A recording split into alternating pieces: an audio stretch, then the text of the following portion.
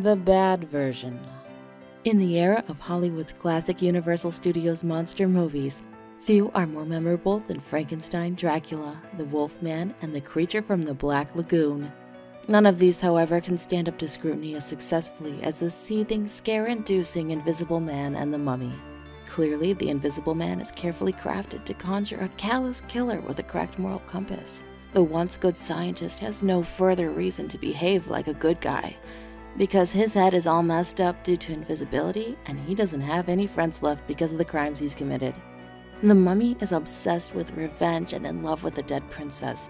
He thinks he sees her in a modern woman and murders to get close to her, not realizing that he's become the villain, like completely, who turned him into a mummy. Scary monsters are the monsters that make us think we could be monsters. The good version.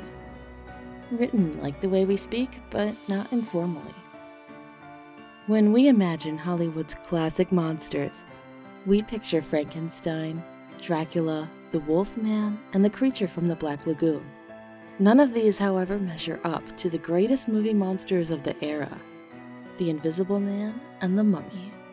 For while some monsters scare us because we don't understand them, the Invisible Man and the Mummy scare us because we do.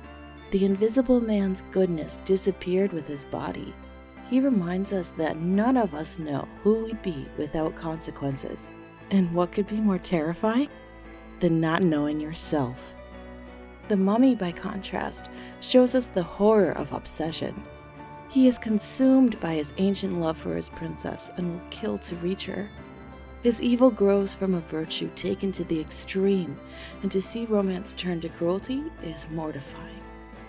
We might fear all manner of monsters, but the ones that truly scare us are the ones we're afraid to become.